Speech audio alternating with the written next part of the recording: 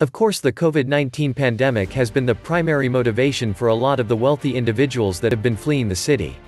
According to the New York Times, there was a mass exodus of 420,000 New Yorkers between March 1 and May 1. Roughly 5% of residents, or about 420,000 people, left the city between March 1 and May 1.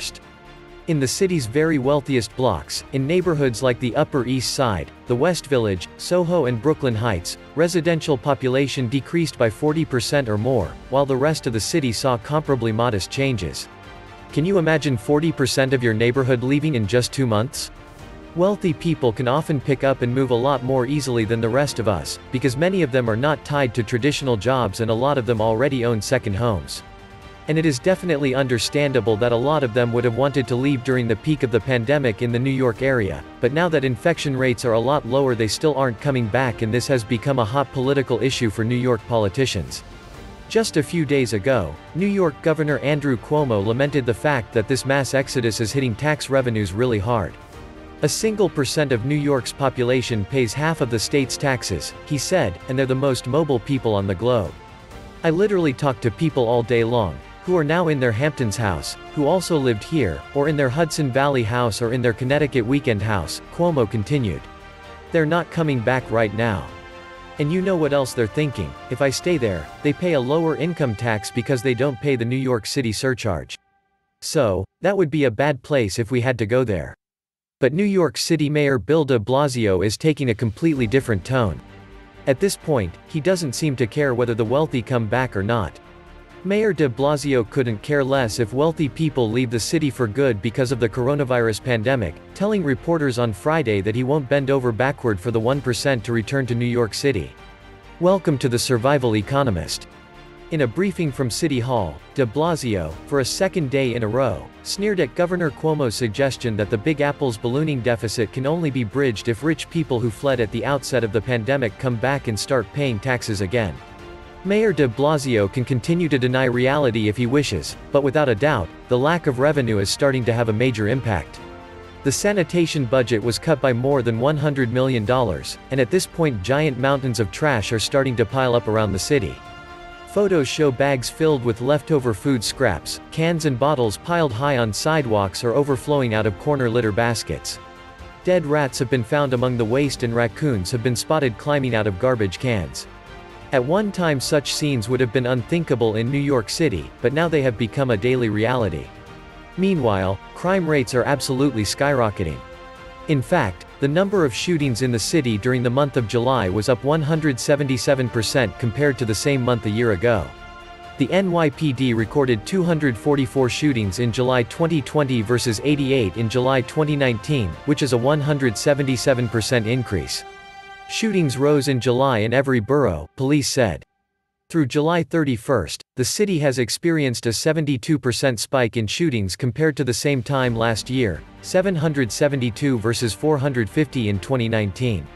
Murders in July rose 59% compared to last year, with 54 in 2020 versus 34 a year ago. Burglaries were up 31% year over year. Police said 309 more auto thefts were reported for the month compared to a year earlier. This explosion of criminal activity is being called a crime wave, and even the wealthiest neighborhoods are being hit hard. New York City's wealthiest neighborhood is grappling with a spike in armed robberies, new data reveals. Manhattan's Upper East Side has seen 27 robberies over the past 4 weeks, a 286% increase when compared to the same period last year, according to the NYPD. Some of the wealthiest people on the entire planet call the Upper East Side home, and they paid a lot of money for their homes so that they would be insulated from this sort of thing. But now even their neighborhoods aren't safe. Over on the Upper West Side, a different sort of problem is making headlines. Hundreds of homeless people who have been put up in luxury hotels on Manhattan's Upper West Side by the city as part of its efforts to prevent COVID-19 outbreaks in shelters are terrifying residents by urinating, sleeping and taking drugs in the streets. In July, it emerged that 139 of the city's iconic hotels, which had been forced closed for months, had agreed to take in homeless people for $175 per person, per night as part of a scheme by the city to try to avoid a breakout of COVID-19 in homeless shelters.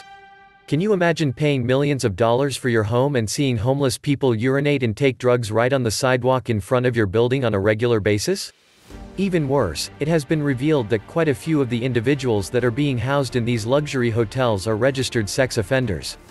Of greatest concern for parents are the sex offenders. 10 are living at the Belclaire as of Thursday, the state sex offender registry said. That's just one block from PS 87's playground. And of those 10, there are 4 that actually victimized children. There are also 4 offenders whose victims were children. Ronald Butler, 62, convicted in June 2013 of raping a 16-year-old girl. Eddie Daniel, 59, convicted of abusing a 10-year-old in 2011. Jonathan Evans, 29, convicted of abusing a 6-year-old. And Michael Hughes, 55, convicted of possessing child pornography in 2007. This is what life is like for the wealthy in New York City in 2020. No wonder so many of them have left and have no plans to come back.